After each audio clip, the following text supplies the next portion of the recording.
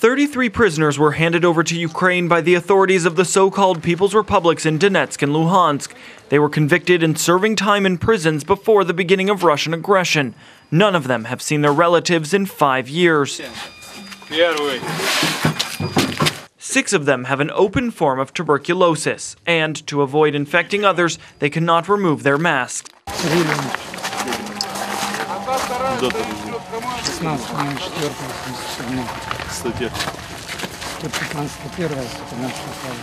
"450 such prisoners have applied to be transferred out of the occupied territories. The Russian-controlled governments in occupied territories have only allowed half of those to leave."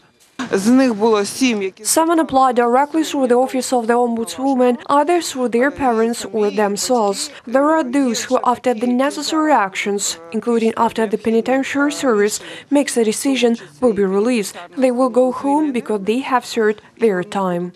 Many of them served their time or their prison term is almost up. There are guys who have served for a year, year and a half.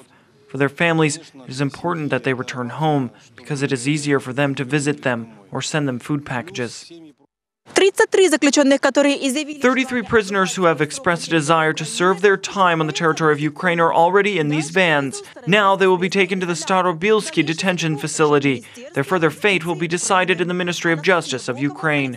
Reported by Anastasia Volkova, UATV.